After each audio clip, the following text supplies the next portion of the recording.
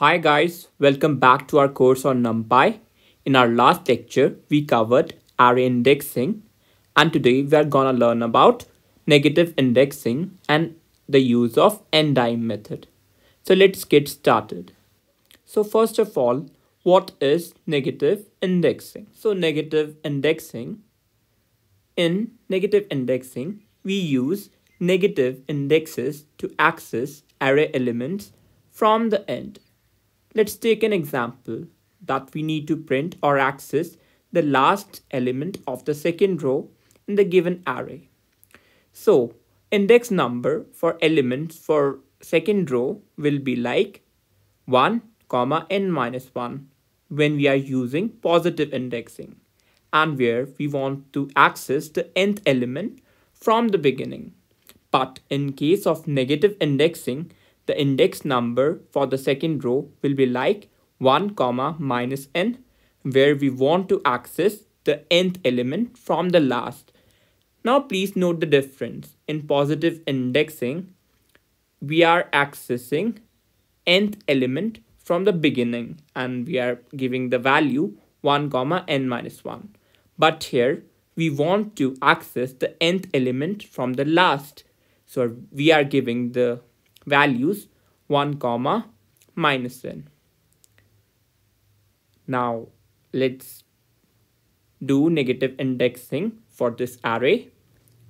So here by positive indexing, the index of the last element of second row will be 1, 4 as it is the fifth element from the beginning, and in general for nth element from the beginning the index number will be row count minus 1, n minus 1.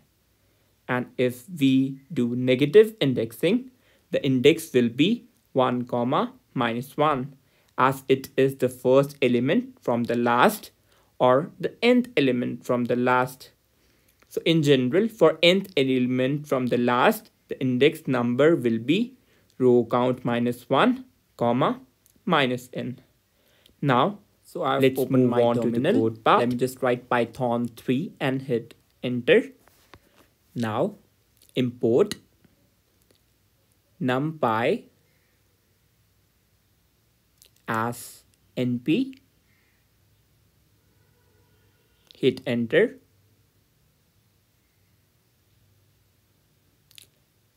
Let's create a 2D array first.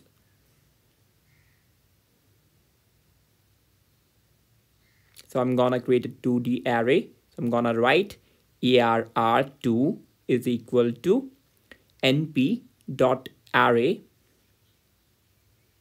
And now, since we know that the elements of a 2D array are 1D array, so I'm gonna pass 2 lists as its element. So let the list element will be 1, 2, 3, 4 and 2, 4, 3, 1. Close the brackets and hit enter.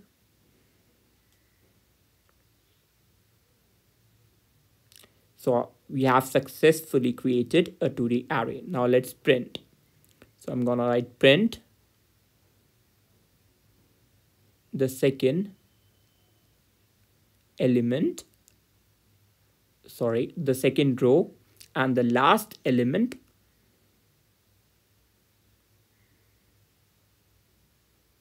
so it's gonna be arr or array name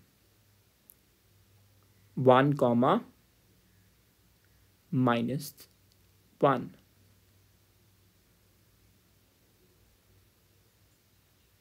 Because positive indexes start from 0 and negative indexes start from minus 1. So the second row and last element is 1. Now let's print the array. So we have printed the array and you can see that the second row and last element is 1. Now some of you might be wondering, can we pass both the values in negative indexes? Yes, we can. So for the last row it will be -1, and for the last element it will be -1. So second row and last element, when we have passed both the values as negative, is same. It's 1. Now let's print the second row and the second last element.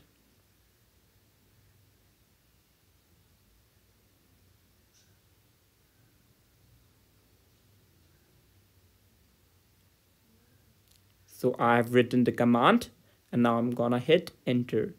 So as you can see that the second row and the second last element is 3. Now let's do it again by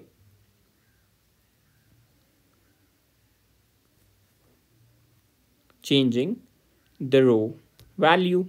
Now we are gonna print the first row and the second last element. So I've written the command and hit enter. So the result is 2, as you can see from the array. Now I'm gonna do it again, but this time I'm gonna give negative values. So the result is again 2. This was all about negative array indexing.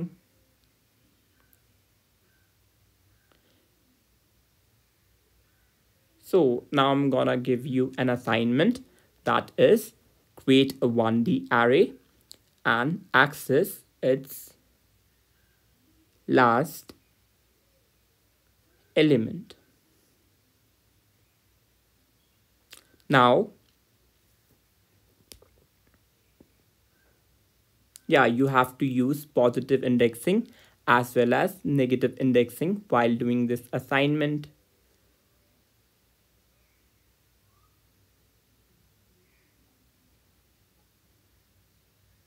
So now let's move on to our next topic for today, that is use of ndim method. So ndim method returns the number of dimensions in an array. The syntax is print bracket array name dot ndim, or first we can store the result in a or any variable, like a is equal to array name dot ndim, and then we can print a. So let's see an example. So I've opened my terminal. I'm gonna write Python 3 and hit enter. I'm gonna import numpy as np, hit enter. Now I'm gonna create arrays. So first array is arr0 is equal to np.array bracket. I have passed the value 32, and this is a 0-dimensional array or a scalar. Now I'm gonna create a 1D array. So now I'm gonna create a 2D array.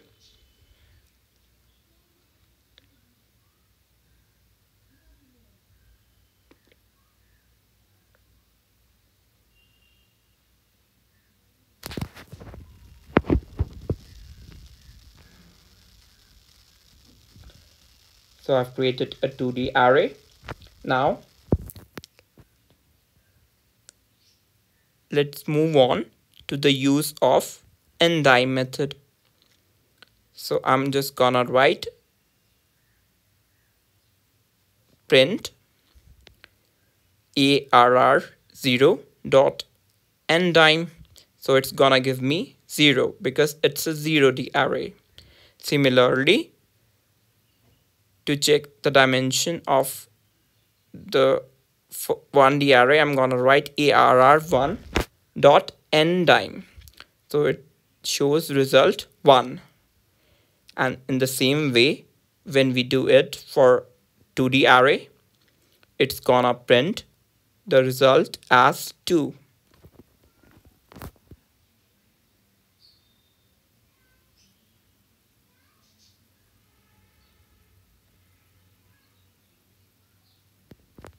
So by the use of ndim method, you can get the dimension for any array. It will display the result as the number of dimensions present in that particular array. Now the assignment for you is to print the number of dimension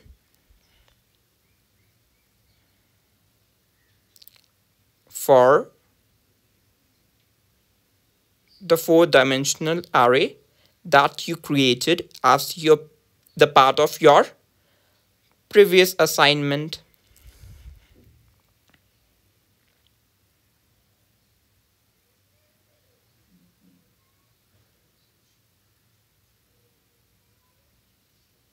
So this was all about the use of ndim function or ndim method.